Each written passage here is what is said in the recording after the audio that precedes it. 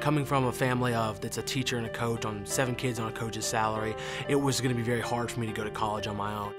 I'm Ty Darlington. Now I'm in my master's program, adult and higher education.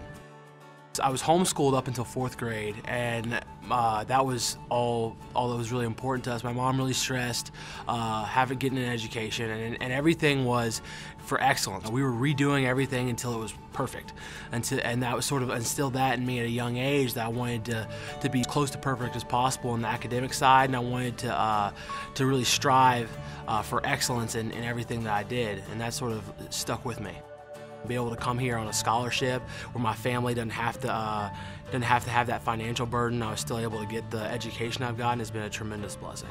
It's definitely very difficult going to school and playing football, and also being involved in a lot of different extracurricular activities on campus besides those two. And I think that a lot of people don't realize how committed most athletes are. Our counselors are incredible. Annette Moran has helped me every step of the way with figuring out which classes I need to be in, and that fits with my football schedule and everything.